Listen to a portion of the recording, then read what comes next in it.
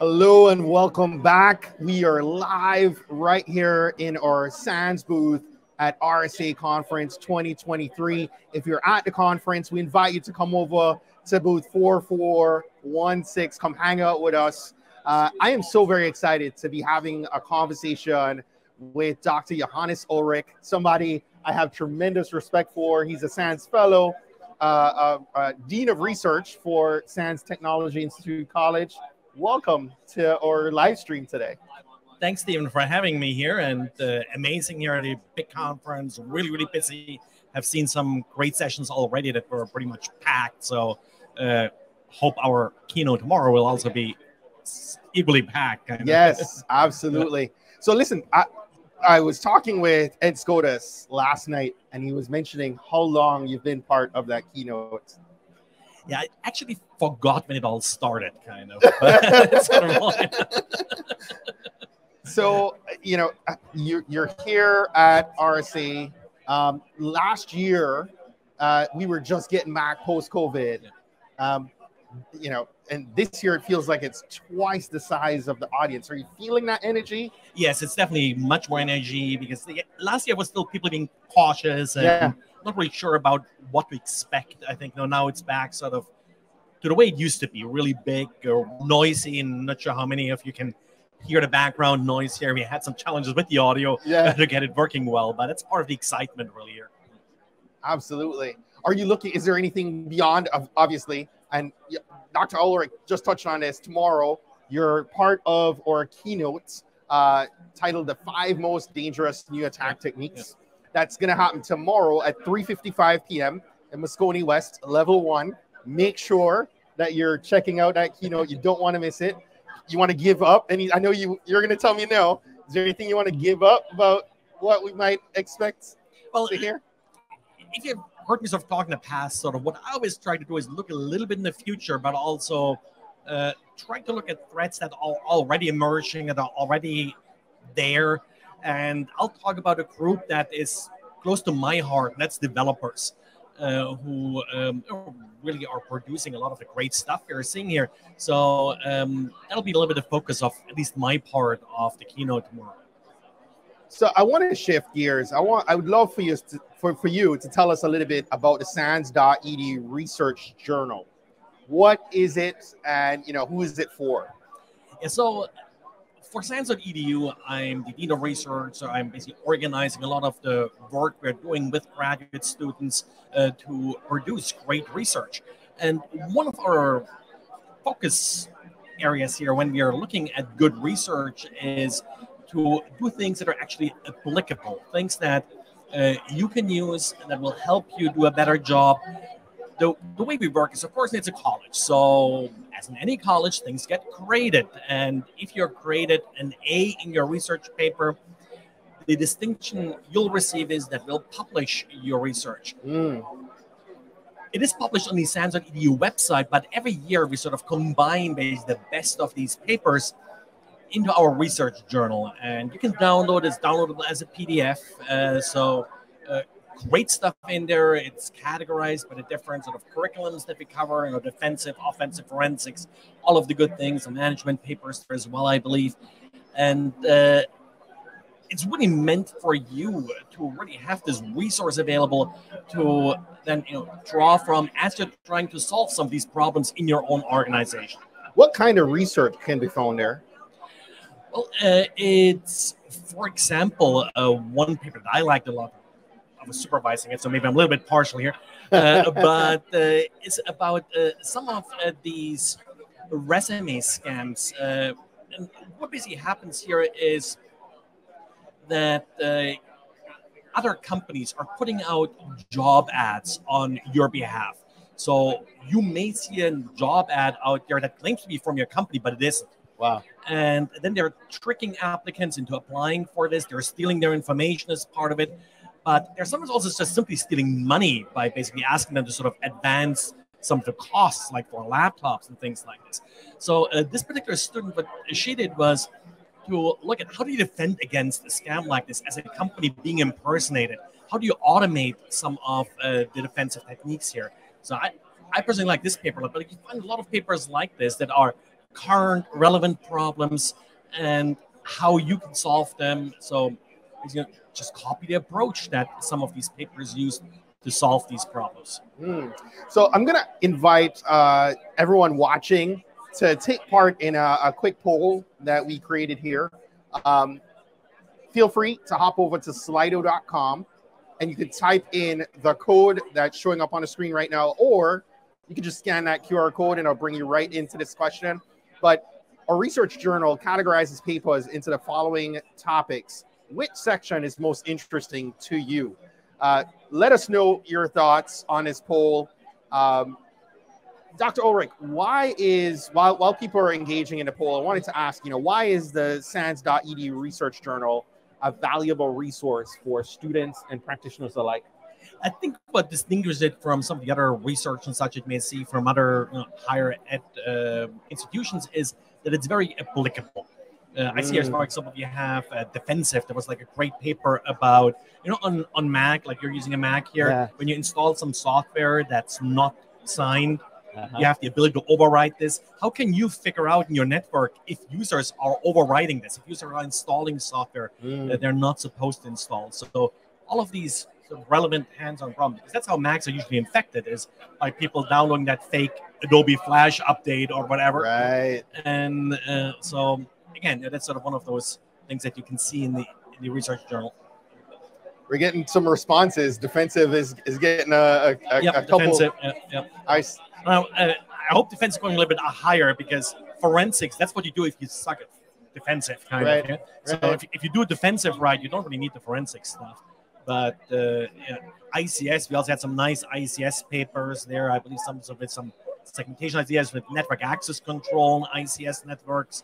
So again, very hands-on, how to do things. But then, because it's grad level research, it's not just how to do it, it's also proving that whatever is proposed here works. You find a lot of blog posts that will tell you how to do X, but do they actually tell you that the technique that they're proposing works? That's part of this here, where we actually prove that. Wow. So let's shift gears and talk about Internet Storm Center. You're in addition to your role as Dean of Research for SANS.edu, you founded the Internet Storm Center. Tell us a little bit about that history, and the mission. You shared that with me, and I find it so amazing. But share that with our viewers. Well, there are really two parts that sort of make Internet Storm Center work. One is sort of the human part, where people are sending us information in. I think Lance Spitzover calls it like the human sensor, kind of. And then you also have some of these technical sensors, honeypots. It started all back actually in 1999. Yes. That's when it started. Back then, SANS called it incidents.org, and it was meant to sort of help people share information about, remember Y2K? Yes. When that sort of was all going on. So that sort of was the initial idea behind it. But what people really found helpful is that information sharing part. We can really learn all from each other. And you hear the motto of RSA this year is better together, kind of, and really stronger together. Stronger together. Yeah, that's the motto here this year. And that's really what this is all about. By sharing information, making it easy to share that information. That's really what Internet Storm Center is all about. And so just a little bit of history also. That daily post that you see, we call them diaries, and there are two reasons behind that. One, it is sort of just a small thing, usually, that whoever wrote it up, it helped them today, it helped them this week. I today wrote something up on how to use ChatGPT to calculate CVSS scores, for example. That's something that I found helpful earlier this week when I was working on a little problem. But we've also called it diary because back when we started, blogs, the term didn't exist yet. So. Wow. That's awesome. So we're throwing up another poll on the screen. We invite you to take part in right now. Again, feel free to scan the QR code or hop over to slido.com if you'd like to engage. But which feature of the Internet Storm Center website do you find most useful? Let us know your thoughts there. Dr. Ullrich, why do you think the I have the habit of wanting to say ICS, ISC I'll punch you. continues to be. Why do you think ISC continues to be so heavily trafficked after all these years? I think it's staying relevant and current. That's really what it is about. Yes. Maybe the site may not look very fancy, but its Highly content is what valuable. matters. Yes. It's the content that matters. They're very vendor neutral. Hardly see even a Sans ad on the site. Yeah. We added some for Sans Fire, by the way, which an event that you definitely should attend. Yes. Also, in the, for example, the daily podcasts and such, it's a one thing I just saw pop up here on the screen. Yes. I always get these emails. I'm not sure if you get these emails from like marketing people suggesting guests for your podcast. Yeah. And I have to Every point them day. out. You obviously didn't listen to the podcast because I don't have guests. That's a classic with solicitation. I get the same thing every day. So I usually forward those to whoever guest they advertise, kind of. But listen, you've done I'm a podcaster. You know, as a podcaster, I have so much tremendous and profound respect for you having been able to do a daily show for 14 years. Yeah, it's about 14 years. Yeah. And I mean, thousands of episodes later. Yeah. Well, keep it simple. That's really it. I don't have sort of a lot of fancy equipment, but over the years, kind of I improved my equipment a little bit. Yeah. You may notice having a fancy microphone makes you feel better. May not make the sound better, but whatever the equipment, to your point, you've been providing relevant, valuable content in, that's succinct. It's supposed to make you sound smarter when you come in to work in the morning. That's sort of the motto behind it. Yeah. It's these 5 minutes, should fit within pretty much any commute, even these days, if it's just from the bedroom down to the office, kind of. Yeah. And gets you ready for the day, kind of. That's really what the podcast's supposed to do. So let's talk about the diary. What kind of content can visitors find in the ISC diary?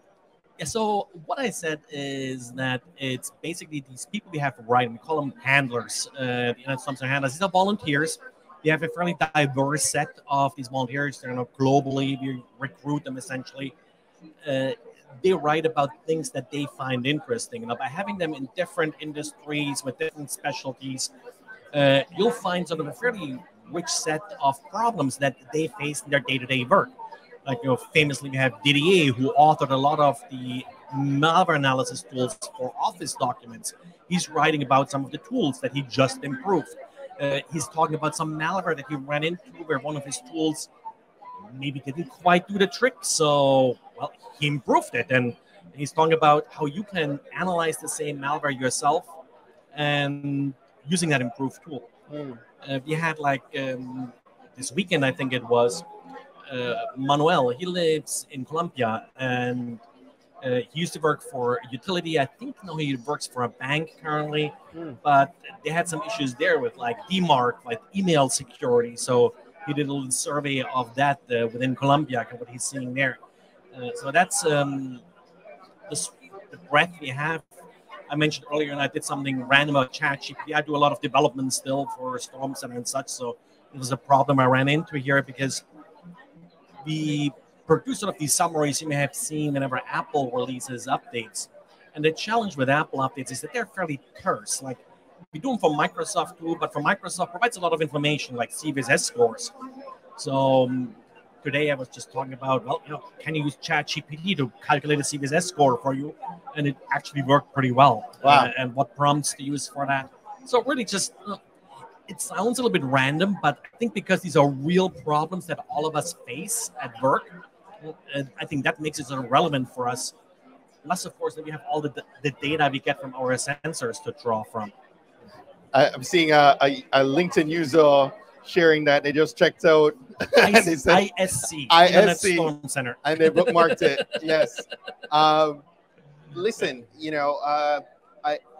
if you're tuning in to the broadcast right now, feel free to drop your questions in the chat.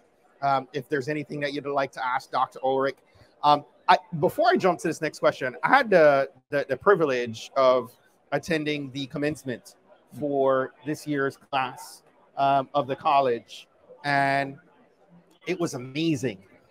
You know, I'd love to ask from your perspective as the Dean of Research for the college, you know, what do you see as some of the true benefits to or SANS Technology Institute over someone pursuing a degree in another institution? Well, I think the big benefit is that it is rooted in actually applying what you learn. Like the SANS promise that anything you learn, you can apply the next you can day. apply the next day or when you get back home to work. That's true for the college as well. You get the certifications, not just the degree. And you know, here of course at RSAC just announced how they're revamping some exciting stuff going on there that also affects our grads. Because some people always ask me, should I get a certification or should I get a degree? Well, get both. Get both. That's really what SANS does. They have an amazing student community in part because they all have jobs. That's also special about it. For example, did you know that just last week, the National Cyber League, which is a competition with like, I think a couple thousand schools, we ranked again, not just the first time, again, #1 with our advanced team. And I think 30% of the top 10 teams were SANS.edu teams. That's fantastic. We have amazing students. And one of whom I'm talking with this Thursday. I'm having a conversation with Melissa Bishoping. Melissa Bishop, she's great. So, and some of them we actually also see like as SANS instructors now, sort of moving up sort of to the other side of the fence as they're graduating. That's fantastic. So that's it's just an amazing group of people. Also an amazing group of people to be connected to if you're a part of that student body, the alumni groups and such. Absolutely. So one last question for you. How can threat researchers and other security professionals get involved in the Internet Storm Center? So the easiest and most fun way to get involved in is set up one of our honeypots. It runs in the virtual machine, which we sort of build around Raspberry Pis, which are sadly a little bit hard to get these days, but that's why we sort of also support virtual machines. And see what's hitting it. Actually, as part of our undergraduate program, we now have an internship where students are setting this up and are writing up some of the attacks they're seeing. Yes, a lot of it, at least to me, kind of is old stuff. But hey, to some of them, that's new, that's exciting, and they do sometimes find something real exciting things that we then again publish on the Internet Storm Center. And I think in the Just An Infosec podcast that you're running, we have actually 2 of them coming. I linked up 2 of them. So Dr. Ullrich is hinting he'll be hosting an episode of Just An Infosec a week from Tuesday on May 9th. So you definitely want to mark your calendar and come check out Just An Infosec on Tuesday, May 9th at 10 a.m. Eastern. 10 a.m. Eastern, so I better put it in my calendar so I show up. Yes. Dr. Ullrich, thank you so much. Is there anything else you want to share before we wrap? No, just participate in the community, whether it's within the Storm Center. If you see something interesting, send us in. We love it if you email us malware. Or you can upload them via our website. Browse around, and participating is also tell me about bugs, tell me about things we should improve. That's also part of the participation here. Yes. Thank you so much.